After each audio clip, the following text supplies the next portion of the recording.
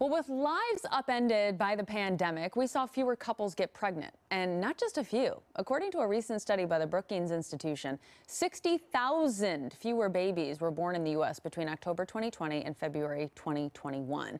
Joining me now with more on why this happened, Washington Post reporter Tara Bahrampour, who just wrote an article about all of this. Tara, good morning. Hi, how are you? I'm great. It's good to have you here to talk about this. This is so interesting. You know, I mean, some people thought everyone was stuck inside, that you might have a little baby boom during the lockdown stage of the pandemic. Why is that not the case?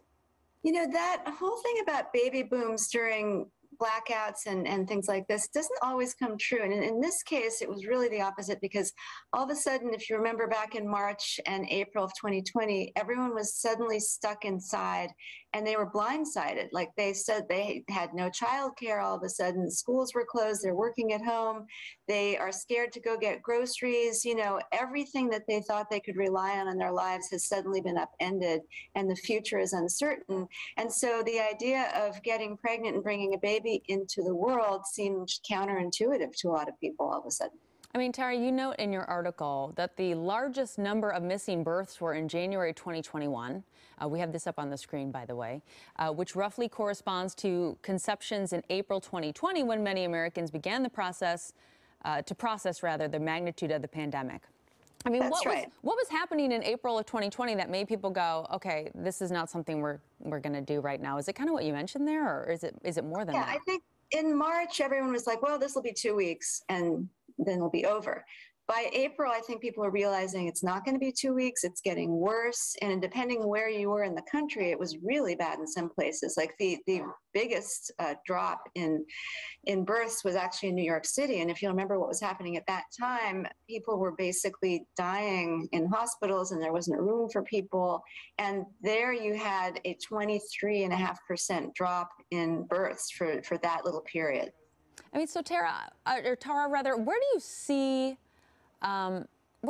family planning going at this stage of COVID? I mean, people are vaccinated, but now we're in the winter and we're looking at Omicron cases. Everything is very stressful. I mean, where do we go from here? That's true. And if you look at history, the Great Recession or the pandemic of the Spanish flu of 1918, those all had corresponding dips in births. And in fact, the Spanish flu epidemic had 3 spikes where the flu got really bad, and 9 months after each of those, there was a decline in births. And so it's too early to tell right now, but it may be that we have more dips coming that, associated with Delta and now Omicron, you're going to have 9 months later another similar dip in births.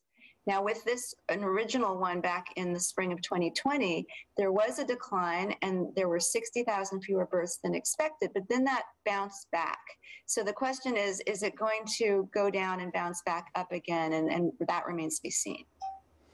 It does remain to be seen. All right, so I guess we'll have to take a look at the research when we get more information here. Washington Post reporter Tara Bahrampour, thank you so much. We got Tara's article posted to fox13seattle.com. If you would like to check it out, we appreciate you being with us this morning. Thank you.